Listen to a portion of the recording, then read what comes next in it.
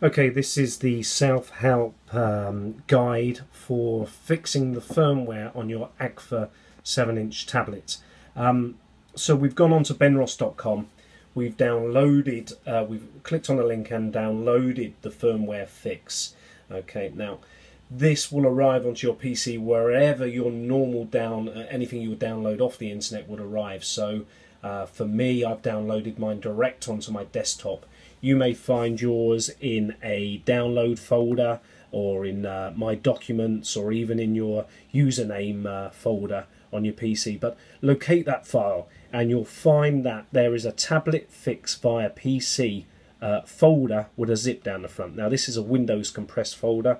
You shouldn't need any additional software to open this folder. So I'm going to go ahead and do that straight away. So I'm going to double click on the folder, and then opens up a new window, and in the new window we have a folder called Tablet Fix via PC, and I'm going to double click onto that, and inside that folder there are two further folders, one with a Nazada with a 201-40707 folder reference, and then below that there is an upgrading tool folder. Now the upgrading tools folder is the one we need, so I'm going to double click there.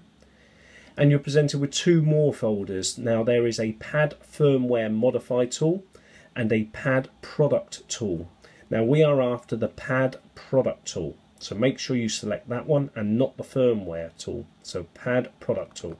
I've double clicked on there and it's brought me up 5 more files here. Now we're not interested in any of the ones at the top. It's the setup application file we're after. So I'm going to select that and then double click. Okay, this will now bring up a user account control. Now anybody familiar with Windows will get these pretty often. So just need to click yes to authorize this setup exe file. Mine did take a fair amount of time to load this warning screen, but it certainly did come up.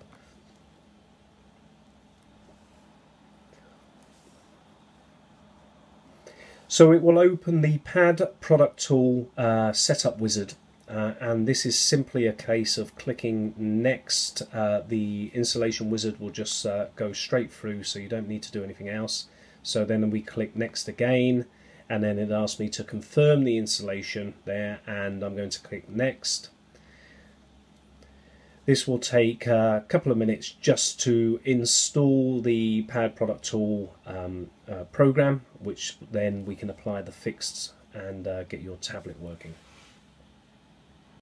Okay, that's the installing the pad product tool, just finalizing now. The progress bar has gone all the way to the end, so as soon as that finishes we'll be able to just close down this wizard. Okay, it's come up installation complete, which is fantastic, it's what we want, so we're just going to click on close in the bottom right hand corner.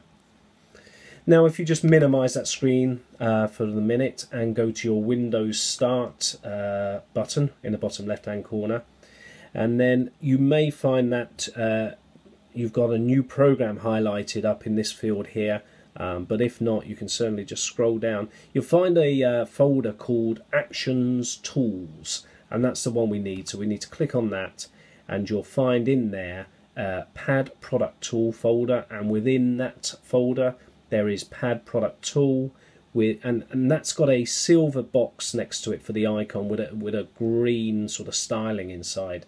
So double click on that one to open up that. Again, you may get a user account control message pop up. Just select yes if you do. Okay, so the pad product tool software is opened, and it ran through a couple of things itself as it should. And it's brought open the open dialog box in Windows, and what it's asking us to do is select a firmware file. Now there is only one showing on the screen, and as will be with yourself, it's a very long-winded ATM 7021A86V 800x400 file name, but there's only one firmware file, so as long as that one's there, it's the one you need. So we've just selected that one, the name's popped up in the file name at the bottom, and we're going to select open. Okay, it's now asking us, it's giving us current firmware, new firmware. Don't worry about any of the information in there. We just need to confirm what we're doing now by clicking on replace.